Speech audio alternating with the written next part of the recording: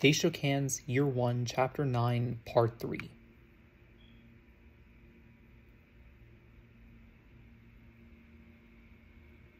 Potter, LaPointe, and Drummond, get over here, bawled Flint. Higgs, where are you? Nothing up for it, Harry muttered, getting to his feet and managing to walk levelly over to where the rest were. First of all, congratulations on getting this far. Now that Higgs was reserve seeker last year, so he's been bumped to first team. However, one of you gets to get Stitch before he does, that means you are on the first team. Whoever can catch it next is on the second team. Any questions? There were none. Good. In the air with you, then. This is the moment of truth. The story would sink or swim. We wanted the team to catch it, making a shoulder fly straight and catch the snitch. Loose, Flynn called out with a vegetable and swimming by Harry. Wasting no time, immediately took off after it. Bump, elbow, prod, and zoom was all a blur to Harry, receding back behind the white haze of pain. All there was the snitch and those who wanted to take it away from him. Crash, Wilton, and Bludger smashed and Drummond, breaking it with the non-seekers. Higgs supplied it and looped out of the way, and he was the first back to on the snitch's course. Harry broke off, wanted to avoid that Bludger. Higgs nearly had it, there was nothing for it.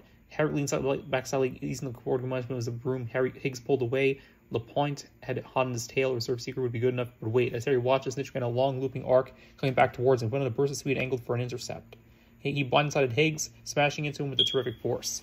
The pain in Harry's shoulder almost made him black out, but he fought to keep his focus. The broom started wobbling, so he switched hands, reaching out with his injured arm. Just a little more speed. He had it. He could really feel for all the pain he was in, but the switch was there in Harry's hand. Flint's whistle blew. Potter, come on down. Everyone else keep moving. Harry leaned next to hard to Flint. He handed over the snitch. Congratulations, Potter. I guess Professor Snape wasn't fooling me, said he could fly well. He made the team. Harry, on the absently, was seeing his friends charging towards him on the side of the pitcher they'd been watching. You don't look so good, Flint said to him. He was without a worried look in his face. I don't feel so good either, Harry said, crashing to the grass in a heap. Where am I, Harry asked as he stood conscious again, looking around and saw that everything in the large room was white. Looked at the cornered faces of his friends. Wait a minute, looked up. He realized he was laying in the bed with white linen sheets. Hospital wing, Draco answered, breaking off his conversation with Tracy. You fainted after you made the team. Congratulations, by the way. I knew you could do it, Millie said a little bit too loudly, earning her a glare from Madame Pomfrey. Prodigious, Tracy exclaimed. She was holding his right hand. Harry smiled slightly at her. Draco snorted. I fainted, he asked, puzzled. Oh, Harry, we were so worried, Tracy said. We saw you hit the ground, but they wouldn't let us get near. How did I get here? He asked, touching his friends a bit so concerned. Flint kept everyone away and cast a spell, Draco told him. He set him up like a plank, and he brought me up here himself. He would have stayed, but he had to get back to the trials.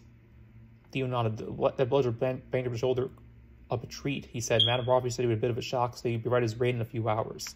My shoulder doesn't hurt, he said thickly. She fixed you up right up, Theo said. She said I'd done a nice bit of work with my spells too, he preed. Nothing made Theo happier than praise for good work. When can I leave? Anytime you want to, dear, said the matronly nurse. She bustled over. She pointed her wand at his shoulder and hummed herself in satisfaction. Right as rain, she confirmed. You'll be just in time for lunch. Go on now. Harry sat up and swung his feet around. He put on his trainers and got to his feet, waving off Draco's help. I'm hungry, he announced. Tracy and Fancy giggled. Millie took his arm. Come on, Seeger, let's go get you fed. So yeah, that's the 9th chapter of They Shook Hands, Year 1. Chapter 9, Quidditch, anyone. I'll do you guys with Chapter 10 as soon as possible. Take care, everybody. It's on the Legend 826 out.